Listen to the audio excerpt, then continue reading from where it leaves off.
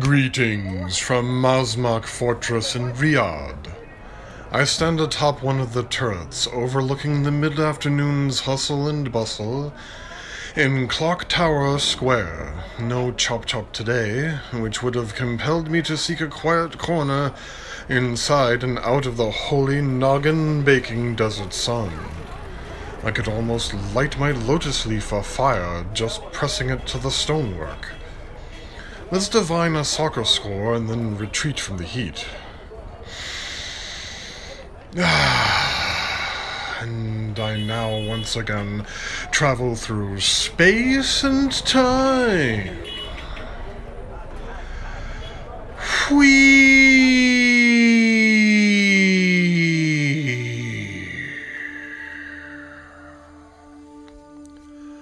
My eyes open, and I still sit atop the fortress. But I am out of space and time. It is nighttime now. But even so, there should be some foot traffic below. Silence. As if the only ones here are me and... the Pillsbury Doughboy.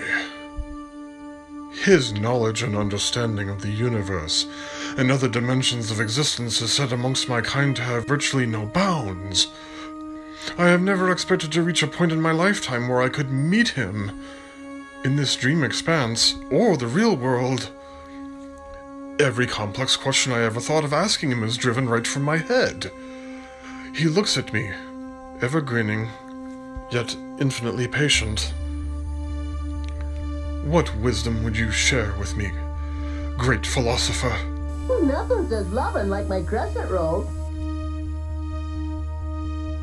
I told you his grasp of the universal infinite was unmatched. Doughboy, what message do you wish me to carry back to the waking world? Pillsbury crescent rolls make an ordinary dinner extraordinary. It shall be so, learned one. I can't believe I'm asking this. Is the answer to the soccer score I seek? Instead of scolding me for my impudence, his grin remains unchanged. He looks up at the crescent moon. My gaze follows his. It fills my vision as if surrounding my mind, until I am blissfully blinded.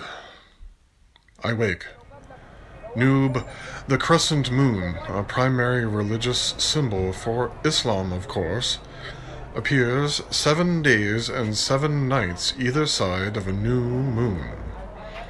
The score shall be 7 to 7.